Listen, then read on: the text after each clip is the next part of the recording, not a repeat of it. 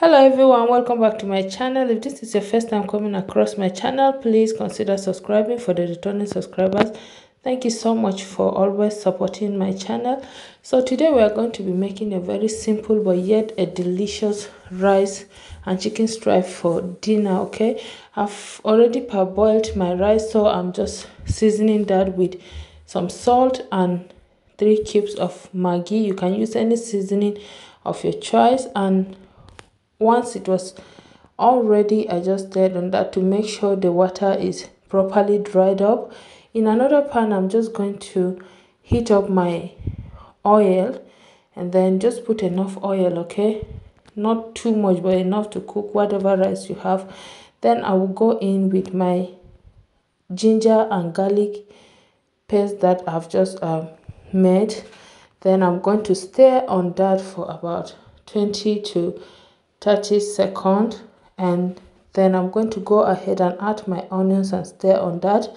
If you haven't subscribed, please remember to subscribe. Let's grow the channel together. Then after some while, I'm going to go in with my red, yellow and green bell pepper. You can add some vegetables or reduce. Then I'll season that a bit. I'll go in with some butter, then I'll add in my chicken stripe, and then I'm going to stir on that for just like 30 seconds because we don't want the vegetables to overcook because they will not taste too good.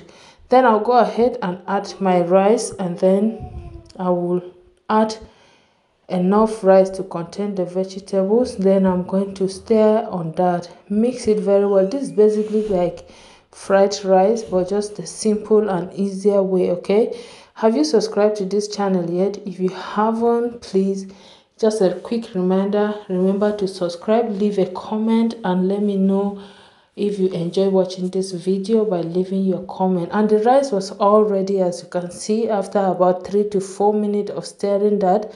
Then I went ahead to serve the rice. Guys, just look at these vegetables, look at those chicken stripes. They're still looking yummy, crunchy and delicious. They tasted so good. Remember to share this with your friends, your family and your loved ones, so that they too can watch and learn this beautiful recipe. Okay, and yes guys, that was what I had for dinner actually, and I really enjoyed it, and I hope you also enjoy watching this recipe. If you did, please remember to like, share, comment, give me a thumbs up. I'll see you in my next video. Until then, always remember that Jesus loves you so much. Bye.